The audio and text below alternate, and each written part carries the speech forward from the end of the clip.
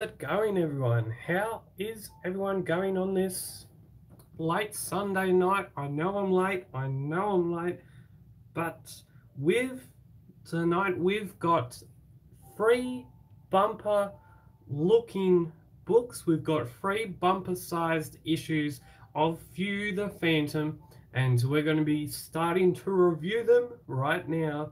We've got our music. Tonight's music is, as you would think, Christmas inspired. It's Christmas coffee shop music, and it's relaxing Christmas jazz music as well. So, how could you get any better than that? Good old Christmas jazz music. They'll be playing in the background. I hope everyone is having a stellar late Sunday. If you are in Australia and any other countries, if any other countries that you're in, I hope you're having a great day. And let's get into some comic books. Yes.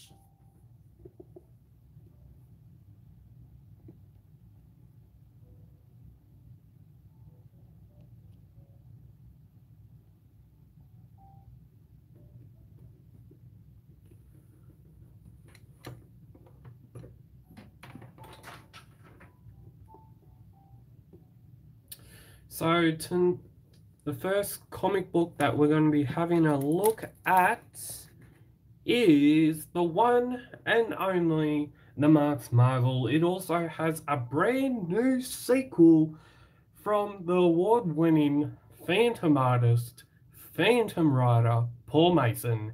Yes, and this today, when I was basically making the thumbnail that you are seeing on your screen before you come and watch this video and live stream as I'm doing it, I was making tonight's thumbnail, and obviously I used his picture, but when I posted it to Instagram, and I usually do, but when I posted it to Instagram, he Paul Mason, the guy who's doing the sequel that we're going to be having a look at, he shared it. He shared the thumbnail, and it had his cover on it. So that was pretty damn cool. That was awesome that he did that. So if you're hearing this on the live replay, Paul Mason, thank you for sharing my thumbnail. It was one of the things that made my day, basically. And thank you. And the good old getting pumped up, fighting, boxing music in the background. This is good stuff.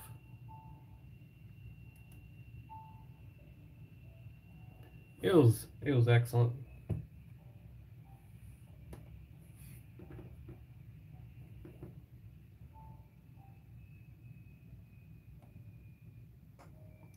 Yeah, it was excellent. And this cover, when I first got this cover in this book that we're going to be having a look at, it is just amazing. I love this cover. I know, I think I was talking to a couple of people who didn't necessarily like the cover or the picture that was chosen for the cover, but hey, it's their opinion, and what can I say? I love this book. I love what's in it, and we're going to have a look at it right now. So stay tuned. And good old Ivan Peterson with that colouring. Oh, yes.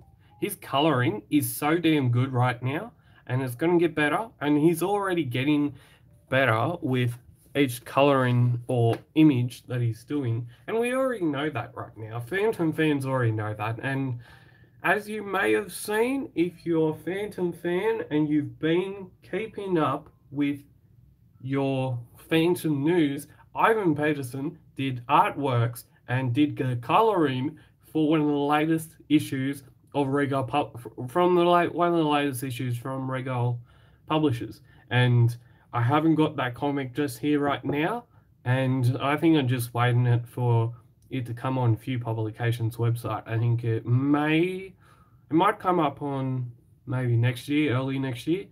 I reckon so, because we've got what Christmas coming up in the next 2 weeks. Sorry for this, but the year's coming to an end in the next 2.5 weeks. So, yeah, it's a possibility that a few publications are probably going to look to try and get the latest Regal and Shakti comics up on their website pretty soon. I think that might come into the new year, I reckon. But we'll see how we go, eh? This story, oh yes. So the Marx Marvel in is the 33rd Phantom Daily story by Lee Falk and drawn by Wilson McCoy. It was first published in November the 1st, 1948 to February the 19th, 1949, which would make it, if few publications were starting their conquest of publishing the Phantom pretty recently and basically starting their big issues on the Phantom in 1948, it would make it so that this story that was running in the newspapers at that present time and at that present moment, it would make it that this would have been getting made or in the papers when few publications, new books were coming out, because few publications, I think they started publishing in somewhere in September of 1948, and look where we got here. Look what we've got now. It is just amazing what they're doing right now. Another amazing story. Yes, I read this twice. I read it initially a few months ago, and then I was thinking, well, hang on a sec, I haven't really read this story for a few months. I might need to retrack my steps here. So I read it again. It's still a great story. It's still a great story after what, nearly 72 odd years, 74 odd years, and it's still a great story. The coloring, as I said, great.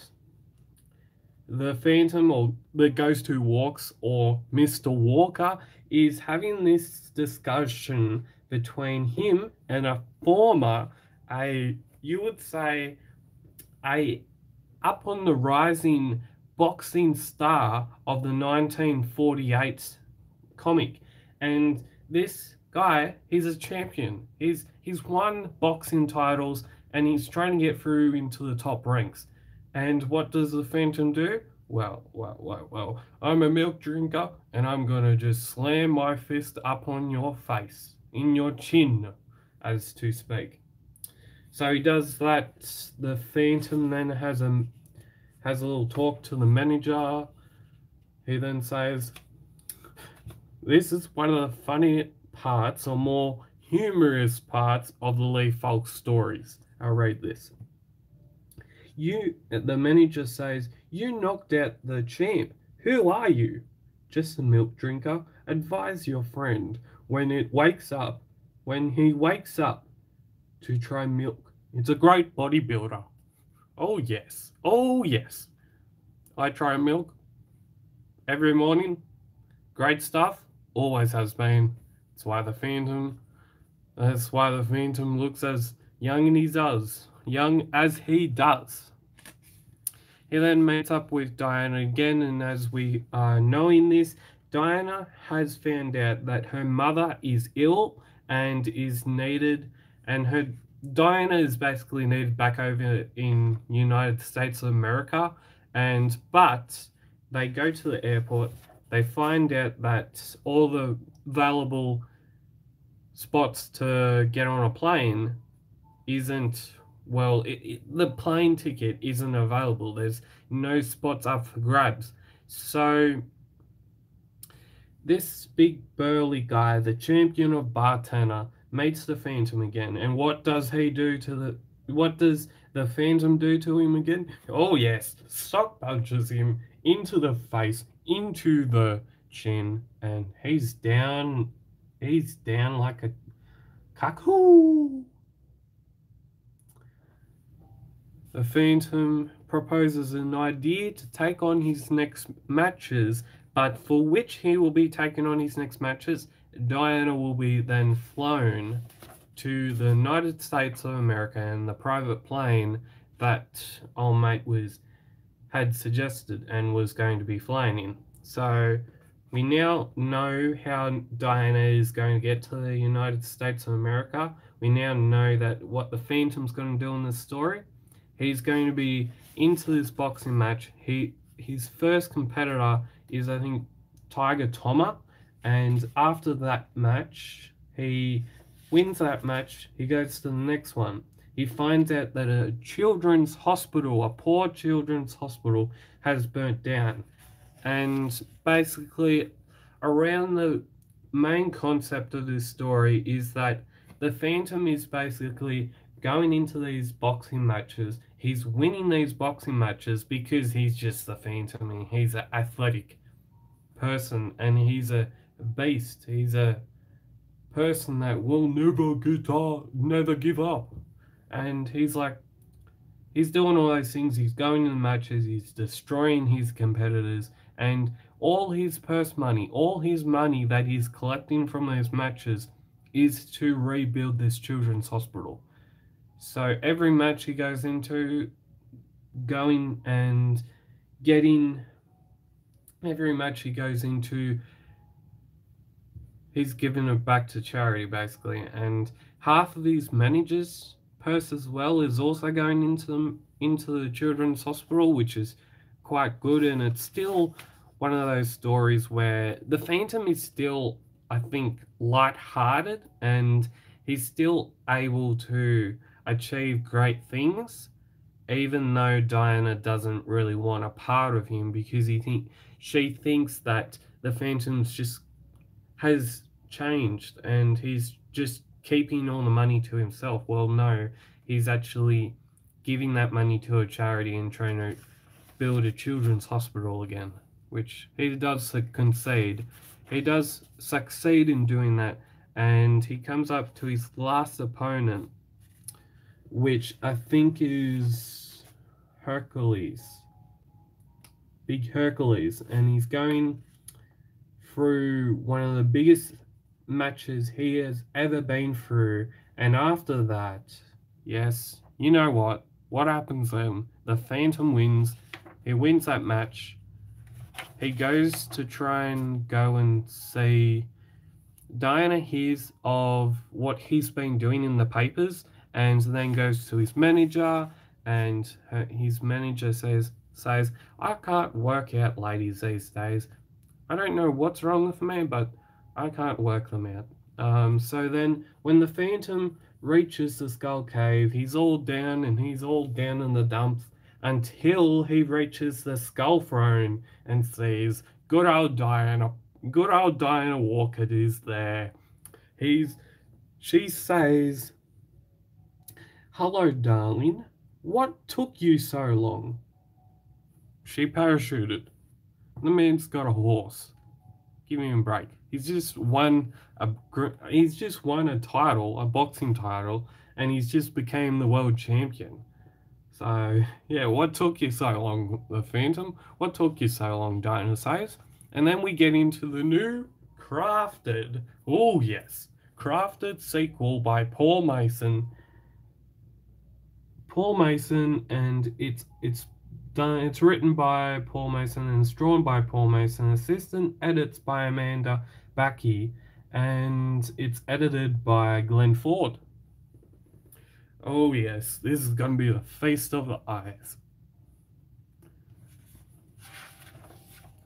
So it opens like any you know when you see those when you see those sports documentaries and they say, oh, but this guy disappeared when he was at his peak and he won this certain competition, and you see them on those classic sporting shows, you always see it like this. You always see an introduction, like they're talking straight into the camera. They're talking about certain snippets from papers, from audio, from visual products, and then they bring in their amazing panels of experts to basically analyze what has happened in those fights, and they talk for a little bit, and then they get into the juicy stuff and how this Phantom made a controversial match into another ding ding ding. It's a win. How does that happen? Well, the manager here and this guy here has kidnapped the manager's son, so then the Phantom has to fight for his life, and he wins, and then the manager gets his son back, and the rough people, they go to prison, and basically the Phantom wins. The Phantom takes on, and the real, yes, the real former Marx Marvel comes in, saves the day, and what happens to him? Yes, he starts teaching young kids on how to actually box, how to do boxing, which is great. It's a great ending to this story, and good job, Paul Mason. Good job on this story, and good job on the artwork. Good job for Glenn Ford for editing this story, and good job for Amanda Backey for assistant edits. And this book in particular is a feast for the eyes. Then we have, oh yes, it doesn't stop just there. It doesn't stop. It is in this corner, the Phantom and boxing. Paul Mason talks about how boxing had an influence on the Phantom's comic book strip, and how Lee Falk was practically, he loved his boxing, and he put elements of boxing, and how you can go from fighting fighting in rings, and then showing empathy and giving a really good story to get it and back it all up with all the action that was happening in the story. And one of the biggest quotes that I have seen in this story, I read all the article, it was amazing, it was very, very well researched. Thank you, Jermaine Parker. Thank you. There's, I think, a couple people that's credited in this story. But I'll read this little thing out, this little quote. Lee Falk saw more in sport of boxing than the vast bulk of his fellow intellectuals. The teacher, the Phantom, meets a young boy named Cecil. And the story that they're talking about is The Crybaby. It's one of my absolute all-time favorites of these stories, and it's absolute one of my all-time favorites of Lee Falk stories. And he talks about how a sensitive kid who's a product of persistent bullying and under pressure, not wanting to upset his poor but hard-working mother. I hear you, Cecil. In a story that I can only chalk up to a more innocent time, the Phantom rescues the boy from a tiger attack, then insists Cecil to pretends that the Phantom is his father, and he spends his vacation weeks in the deep woods. It's a great story by Lee Falk. This story in its whole, and this book in its whole, is a great production by few publications, and there he is himself. Good stuff. Good on you, Paul Mason. And as the Phantom would say, I'm having trouble deciding if you're a gangster or a pirate.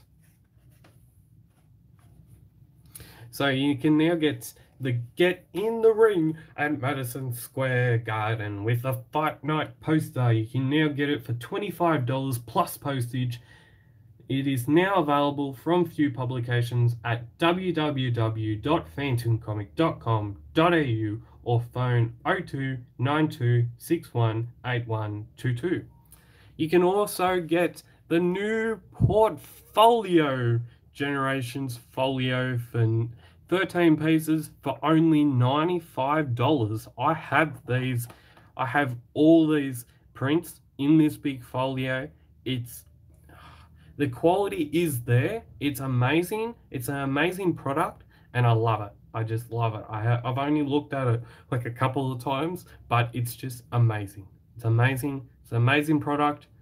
So, and there was with the folios, there's only 100 made. So once those 100 prints are made, no more is to be made, and it's just amazing thing that few publications and Dudley and Glenn Ford have done for the last 6 years since they 6 or 5 years since they started in I think 2017 or 2016. Okay, now we have the Kit and the Pirates and Wolves in London Part 3.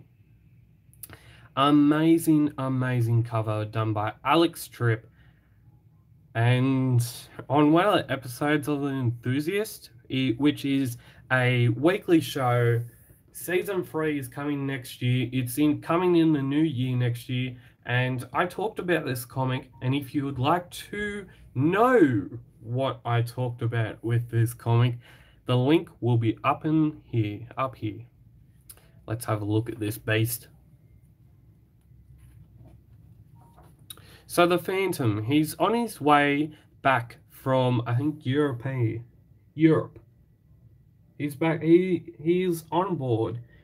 On board is Kit. On the way home, after years of study abroad, I can hardly wait.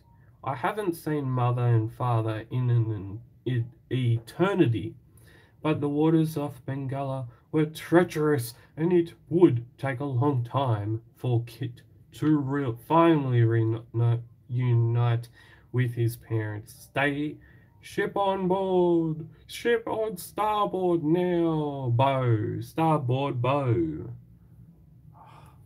This story, the art for it has been done by Cesar Spadari, and the writer for it is the one and only Klaus Raymathy. Great story. The Phantom gets hooked up with pirates. What do you know? Good old pirates, good old Phantom stories, good old stories and art in general. So the Phantom, or young Kit to be, the young Phantom to be, is basically he's hanging around pirates. He's basically getting kidnapped, and he's been, well, you would say, put to the test basically. And we find out that while he's been put to the test, the Phantom, his father, is getting very worried that he hasn't seen his son for so long, and he's getting so worried that he thinks he needs to do something about it. So the Phantom, he goes on search for his son. He finds and talks to the Jungle Patrol, which I think has something to do with Redbeard. Redbeard, basically, I think with the Phantom and Redbeard, they basically made the Jungle Patrol a thing in the Phantom myths and chronological, and yeah, they made I think it was, wasn't it? It was the 7th Phantom, I'm pretty sure. The 7th or 9th Phantom and the Redbeard, which were former pirates to be exact, and they basically founded the Jungle Patrol, and it's a great thing that was introduced by Lee Falk, and it's a great thing that happened. Great thing. I think it was introduced by Lee Falk. I might be wrong there. So the Kit, he's having a really rough time on this ship. He's putting in the hard yards.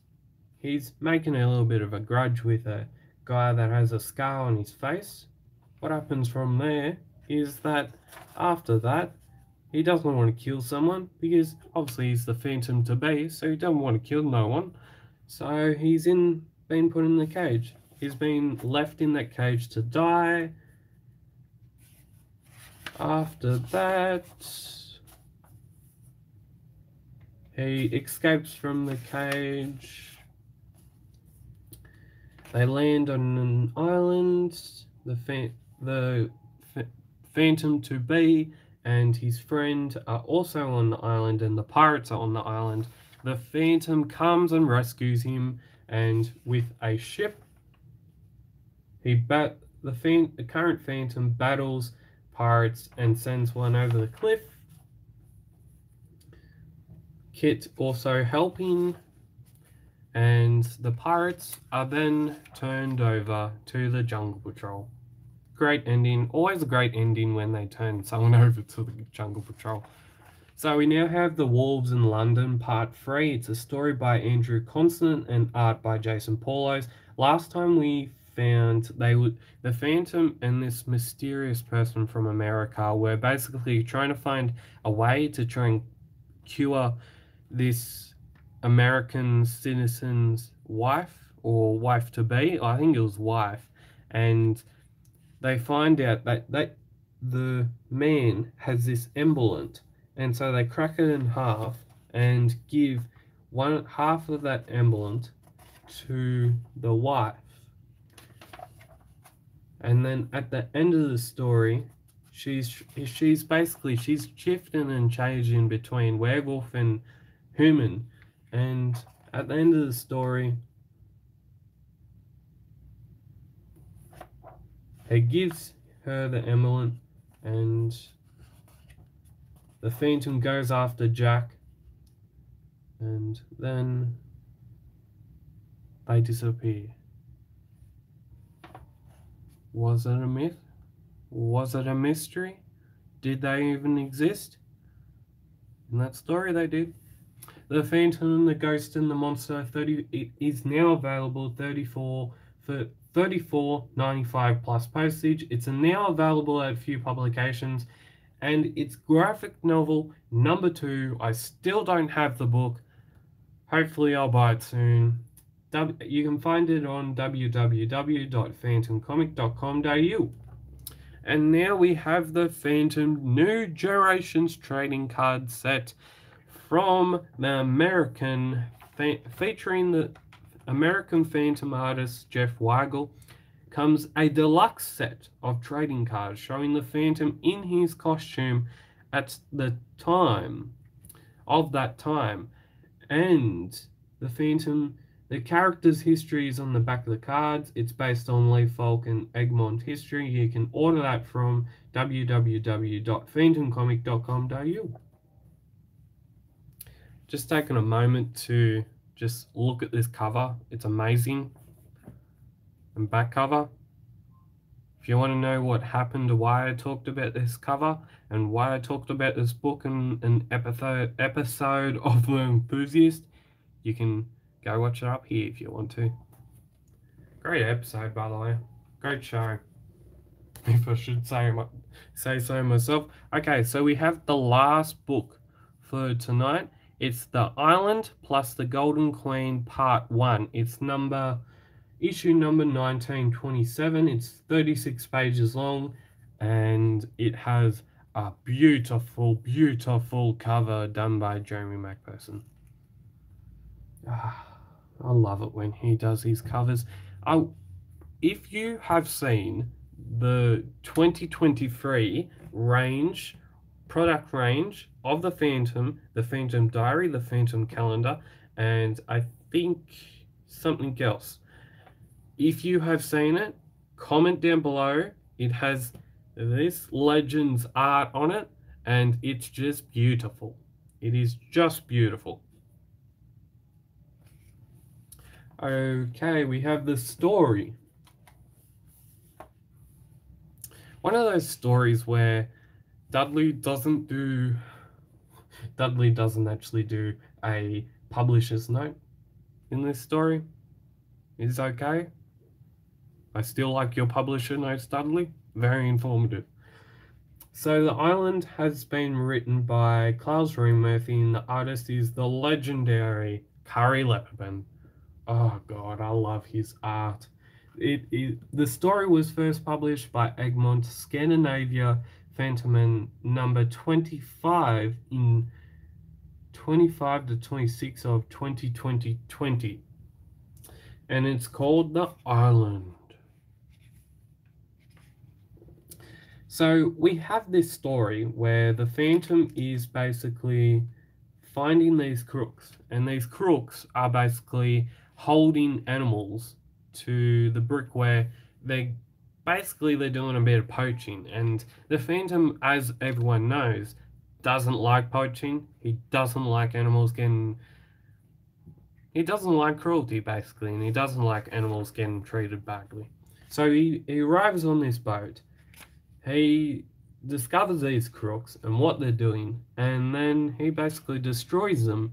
But, but, when he's getting shot, when he's trying to get shot, actually, he is blinded by the force of the light that is coming out of the pistol. And when that happens, he's blinded, and the crooks think that we've got him.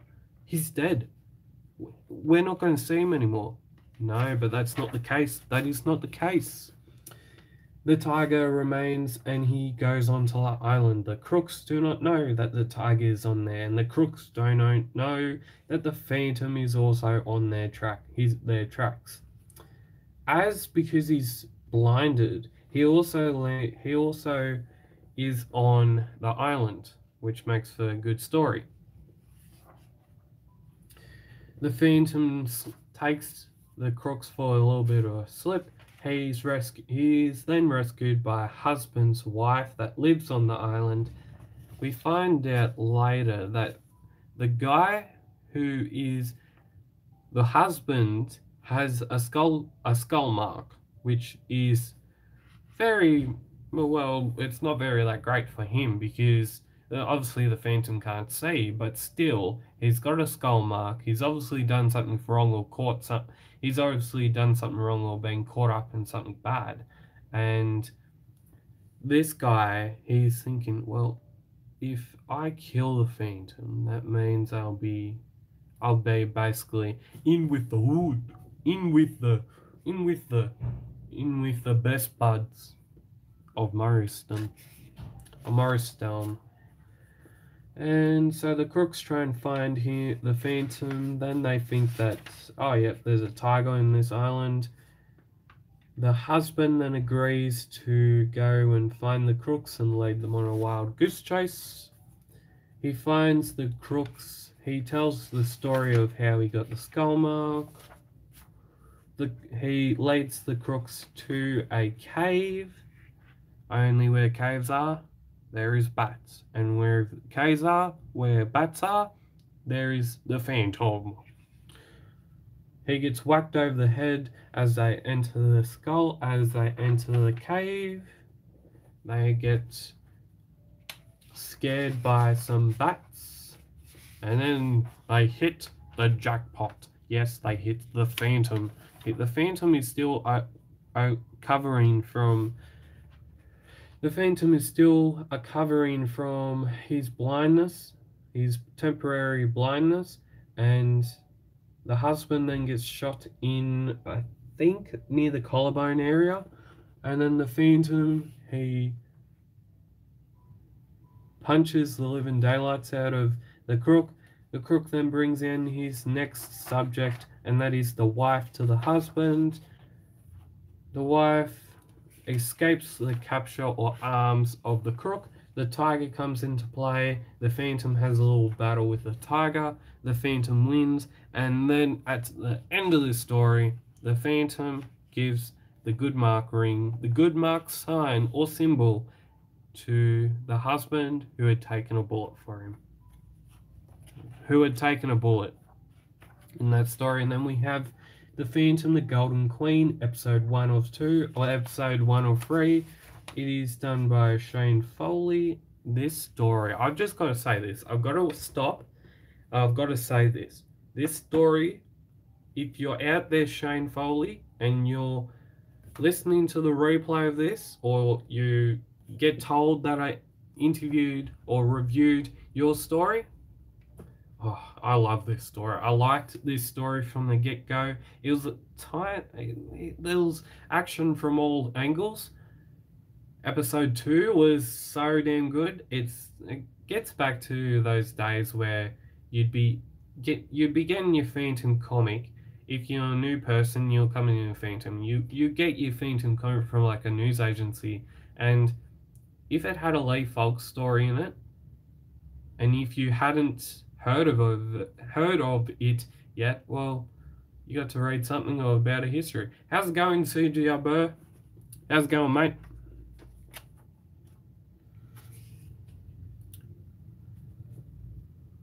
So the Phantom, he's called upon by a tribe, and then we have the Golden People. That's good.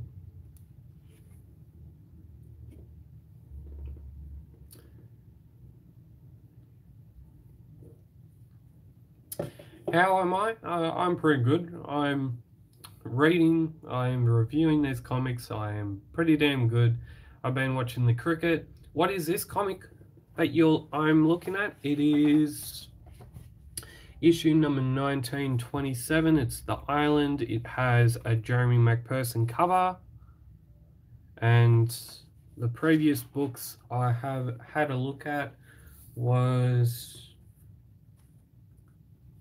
The Kit and the Pirates, Wolves in London, Part 3,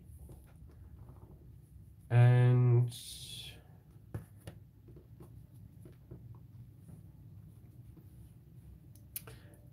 the Marx Marvel sequel and original story in color. I only finished that like last week. Big issue. 60 pages it is.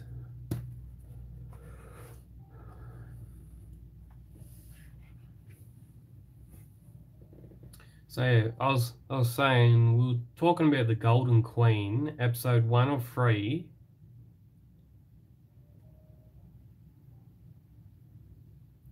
Yeah, it is good. And also with the Marx Marvel, I was talking, I think, to Ivan Peterson a little while ago, probably a couple of months ago, and he was, no, I don't think it was this, might have been this one, or it could have been the issue with the flame in it, but it was either one, and his colorings are so damn good. I'll say that again.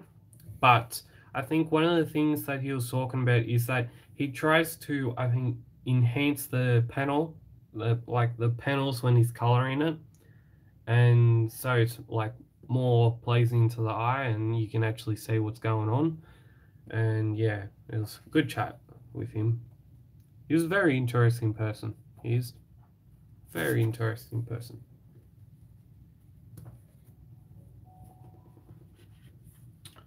So we have the Golden Queen, and the Phantom is visiting these tribes that are in the woods. Now, does it say what the tribe is called? It is from the Tale of the 10th Phantom, refused to record. The Tale of the 10th Phantom that he refused to record. No man. Oh, so the tribe is Itongo or something. And the Itongo people, tribesmen people, are trained to, well, you would say, they don't know who this little golden person is, so they're trying to vanquish him, I would say. And then the Phantom steps into this ongoing threat. Phantom talks to the tribesmen. The Phantom goes with the golden people, golden person. The person leads him through this big cave. The Phantom then is inside the Golden Palace, the Golden People's room or environment, and hot steam is coming up through the cavities of the cave. Then the golden person or the warrior leads the Phantom out into this big ancient civilization. The Phantom then mates when he doesn't actually know he's mating a very important person, but he mates the one and only, the Queen of the Golden People and the Golden Palace. I think this was a sequel from a 1950s story. I think. It should say, really. And so the Phantom meets Lady Argenta.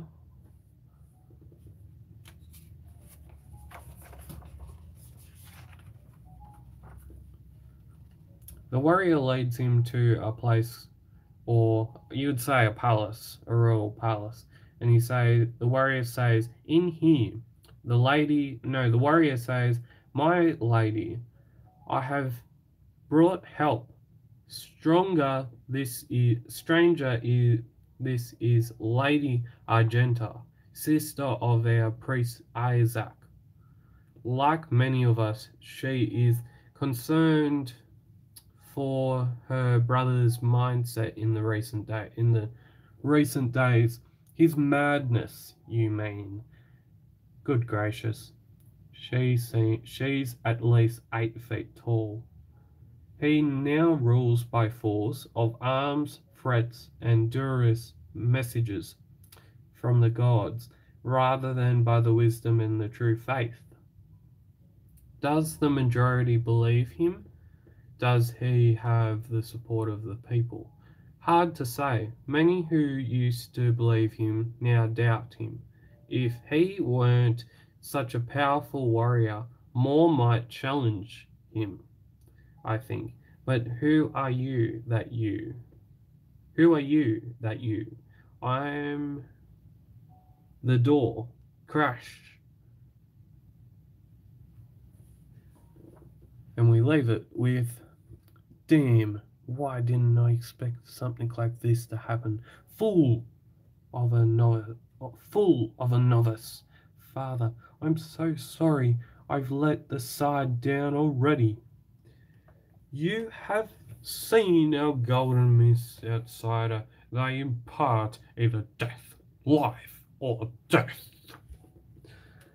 Let us see what they decide for you. It will be continued, I think, in the next issue, and I think in the next community hangout. I hope you have been enjoying the last 40 odd minutes of me talking about some comics and me talking about good old Phantom comics.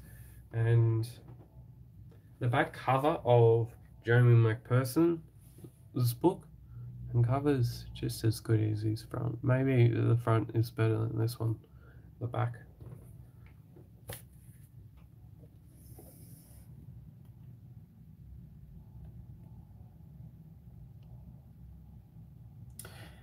I hope you enjoyed tonight's community hangout. We will be having another look at some awesome Phantom comics tomorrow on Monday, and I've already got the thumbnail ready. It's going to be a cracker of a live stream. I hope it's got as good comics as these, and if it doesn't, well, there's going to be a lot of entertainment. There's going to be a lot of things to be shown. And I hope you have, because it's coming up to Christmas and we're in the end of the year, not next week, but the week after, there will be 2 new videos coming out. I think the 2022 edition of the Best Phantom Comics, in my opinion, will be coming out soon. There will be a new interview that I did in, I think, September, and it's coming out, I think, next week. Hopefully, if I've got to really get into that editing, and that will possibly coming out next week. And I think I'm going to try something new this year, and I know sometimes new stuff doesn't really work on the channel, but I think we're going to be having a top 4 best giant-sized Phantom covers from 2022. It's going to be amazing. It's going to be amazing end of the week and to the end of the year. And as always, keep Phantom caving. Have a good day, have a good night, and have a good week. And you will see me hopefully tomorrow with another community hangout where we will be looking at some more comic deliciousness and some more comic awesomeness right here on Phantom Cave Reviews, only at YouTube. And as always, subscribe, like, share, comment if you enjoyed these comics. If you have any questions to do with these comics or what's inside of them, you can drop me a comment and I'll try and answer it best as I can. And as always, keep phantom caving, stay safe, and we'll see you tomorrow night on another community hangout.